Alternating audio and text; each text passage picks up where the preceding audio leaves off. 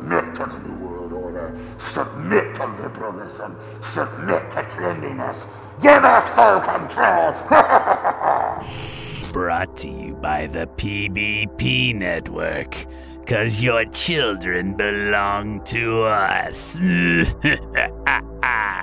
DynCorp was exposed for having been involved in the buying and selling of young women and children.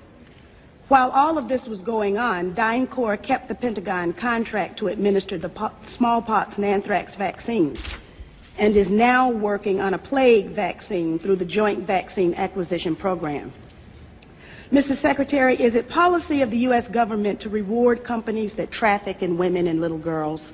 Absolutely not. The policy of the United States government is clear, unambiguous, and opposed to the activities that you described.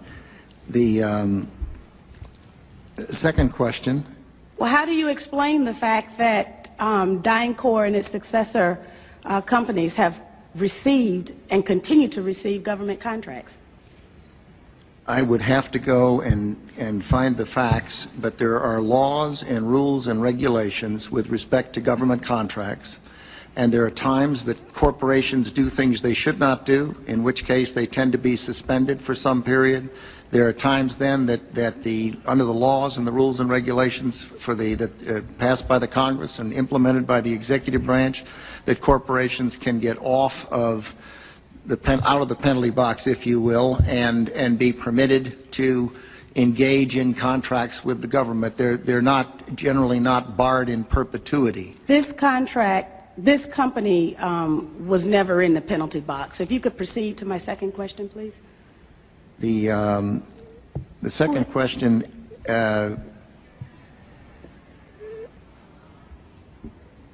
I've forgotten what the second question was. I'm running for president. Everyday Americans need a champion, and I want to be that champion. I'm hitting the road to earn your vote, and I hope you'll join me on this journey.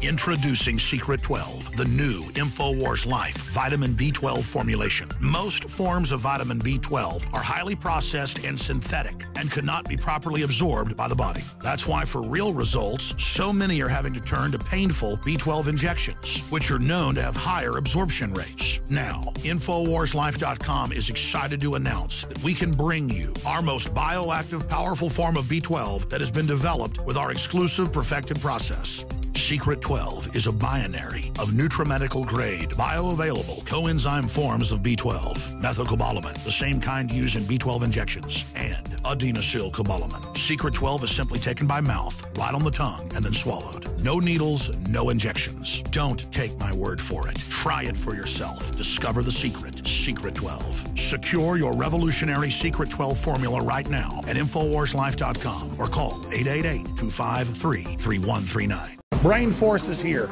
Ladies and gentlemen, I've been on this the last few months. You probably noticed I've been more crazed, more focused, less brain fog, more energy, more special reports, and it's because of Brain Force. One of the worst things with most energy products is it's not sustainable, right? You're gonna crash afterwards, really bad afterwards. This has a bunch of different antioxidants and compounds and polyphenols. Everybody's on these drugs to knock their brain out because the brain's so fried.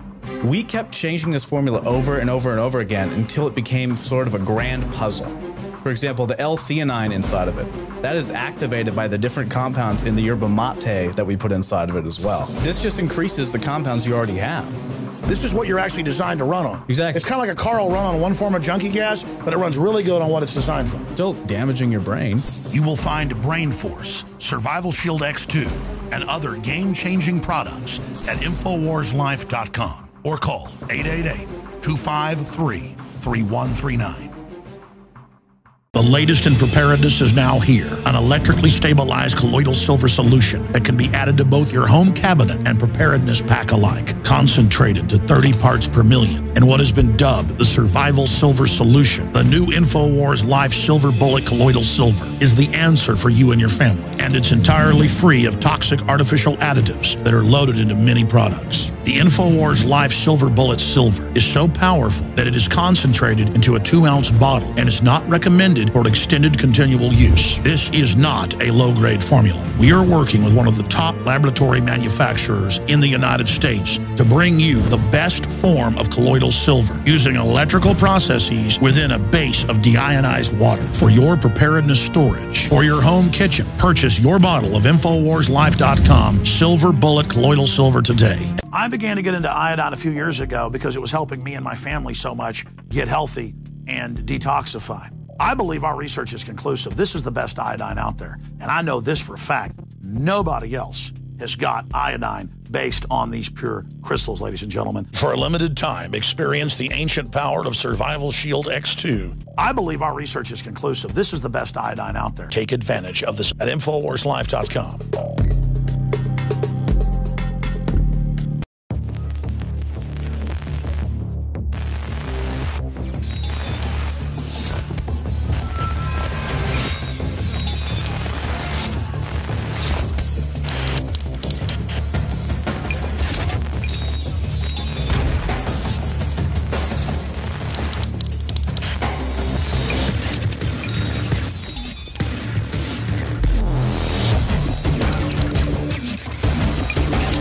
You are watching the InfoWars Nightly News, which airs 7 p.m. Central at InfoWarsNews.com. David Knight for InfoWars.com. Now, here we are in the nation's capital. The Pope being here is to sell an agenda. It's something that they put out with an encyclical earlier to pave the way for what they were going to do for climate change. Most people were not paying attention to it. As a poll said, only 1 in 3 of Americans were aware of it. Only 40% of those in the Catholic Church were aware of it. So they're going to make a very big deal out of it with Obama. But I want to just look at some of the symbolism here. Not necessarily intended, but what I see here. Look at the Capitol building in the background. You see it's under scaffolding. That scaffolding is probably about just cleaning and painting. But what we understand here is that this is a government that is being remade. It's being remade into something that we don't even recognize, like this alien statue over here on the side here. We've got this thing looks like it's about ready to climb up the side of the building. This is an alien foreign government. It's being sold to us as compassion. It's phony compassion. This Pope, it's reported by those who are traveling with him, reported in The Guardian, and others who are on the plane with him, he wanted to enter America through one of the ports of entry that was the most popular for immigrants coming in here illegally. That's the agenda that he wants to sell. He wants to sell the evil of the free marketplace. He hates individuality. He hates what he calls capitalism. But of course, we understand that's not capitalism. That is crony capitalism. It is fascism, like they had in Argentina, where he was under Perón. The difference between Hitler and Mussolini that Juan Perón loved so much in Argentina and the kind of government that he created there was he made an alliance with the labor unions. That's the only difference. And of course it became a retirement haven for Nazis after the war to move to Argentina. They were famous for that. So it's very much a fascist system that was there, military dictatorship. We've seen, however, throughout Central and Latin America, what happens when the Pope's economic policies that he's trying to sell to us as compassion, that's always the way they package it. We've seen what happens to that. We can see what's going on in Venezuela right now. We know that people don't have the money for food, for water, for medicine. They're going to other countries. They're coming to America. That system that the Pope is trying to sell, that the Jesuits have been trying to sell for decades, since the early 1970s, called liberation theology, is nothing but warmed over Marxism with a compassionate face on it. It isn't going to provide the necessities that people need. It's not capable of it. We have an imperfect system. We have problems with our system, corruption, crony capitalism. We need to reform and correct the system, not level it and create something that Obama and the Pope would like to see here. And of course, it's going to be done in the name of climate change as well. Let's take a look at the facade of climate change.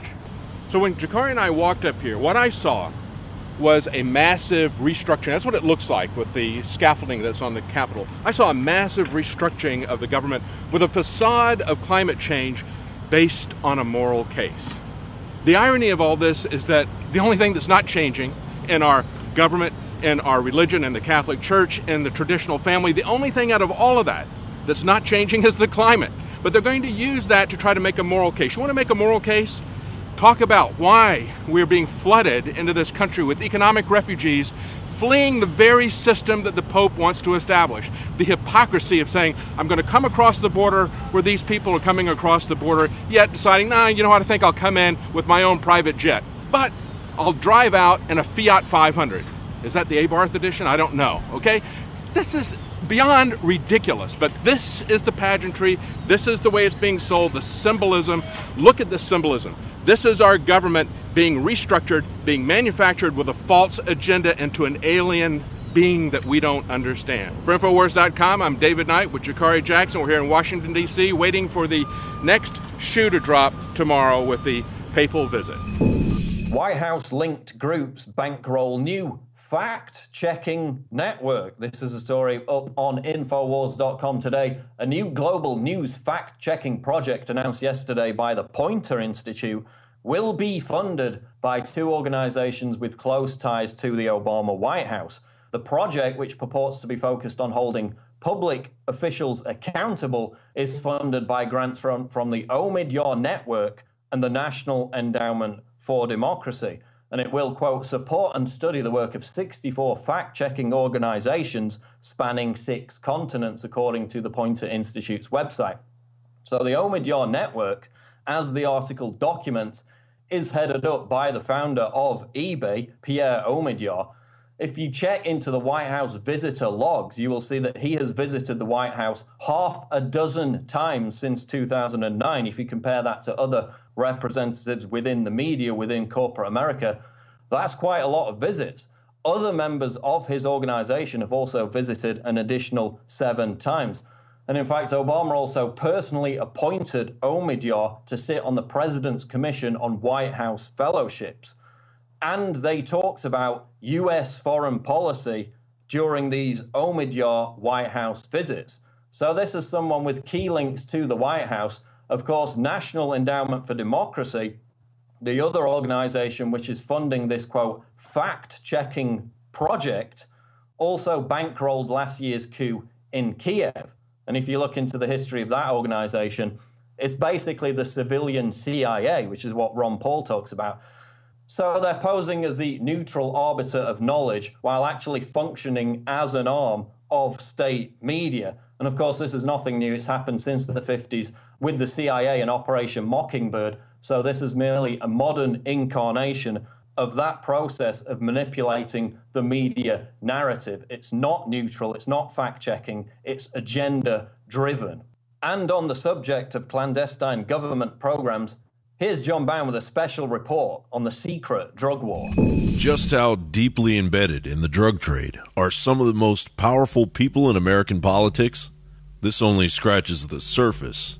But for example, Delano Roosevelt, the grandfather of FDR, made his fortune as an opium trafficker. Writing home, Delano said he could not pretend to justify the opium trade on moral grounds. He wrote, "But as a merchant, I insist it has been fair, honorable, and legitimate, and no more objectionable than the importation of wines and spirits to the U.S. Yet, as addiction became epidemic, and as the Chinese began paying with precious silver for the drug, their emperor finally in 1839 named an imperial commissioner to end the trade." In the mid-19th century, not only did the Chinese opium trade bring one of the wealthiest nations on earth to its knees, and convert Britain's Queen Victoria into history's largest drug dealer, but a century before his grandson rose to power, it also made Warren Delano and the scions of several other prominent American families very, very rich. FDR's grandfather's embarrassing fortune was just the beginning of what would become an entire government-run and corporate bank laundering trillion-dollar industry, far too important to the wealthy elite to cut off and actually prosecute. I came to the table with a background in Air Force intelligence, 8 years during the Vietnam War, worked with the CIA and Air America, and then that led me into contract work with the CIA in an obscure place called Mena, Arkansas, back when Bill Clinton was governor and back when George Bush was the president. And I personally witnessed complicity between these two men, Bush and Clinton, in terms of transporting cocaine into the U.S. For the purpose of sale to generate money to fight a war. And that war at the time was the conflict in Central America involving the Sandinistas in Nicaragua. Listen to what they let these guys off with, okay? He says some of this was very illegal.